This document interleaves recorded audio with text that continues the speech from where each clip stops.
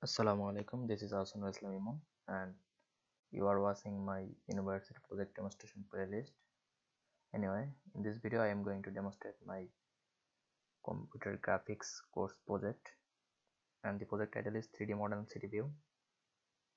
And for this project I am using C++ as programming language. C++ is a general purpose programming language, and I am also using OpenGL for programming interface.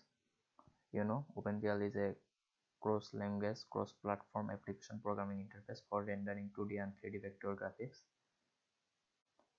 The API is typically used to interact with a graphics processing unit to achieve hardware accelerated rendering. OpenGL seems to be as close to an industry standard for creating 2D and 3D graphics application. OpenGL provides a library of graphics function for us to use within our programming environment. It provides all the necessary communications between our software and the graphics hardware on our system. The OpenGL API is portable API that can be compiled and run on many platforms. OpenGL programs are typically written in C and C++, and I am also using GLUT. OpenGL Utility Toolkit is a library of utilities for OpenGL program, which primarily perform system level input-output with the host operating system. Functions performed include Windows definition, Windows control, and monitoring of keyboard and mouse inputs.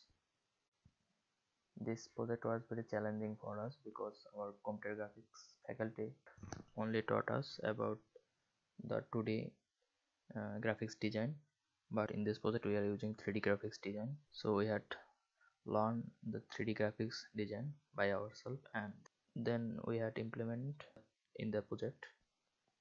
And another thing is, as OpenGL is a very old programming interface, so in the internet the resource of OpenGL is very limited.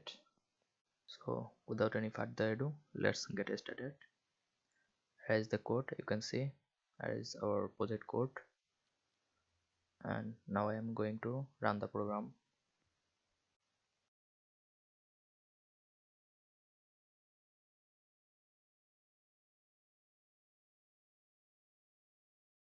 You can see these are all my project group members.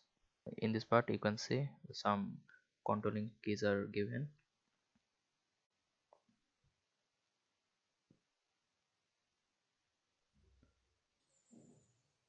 So you can see this is a 3D modern city view, and the object of this environment is interactive to each other.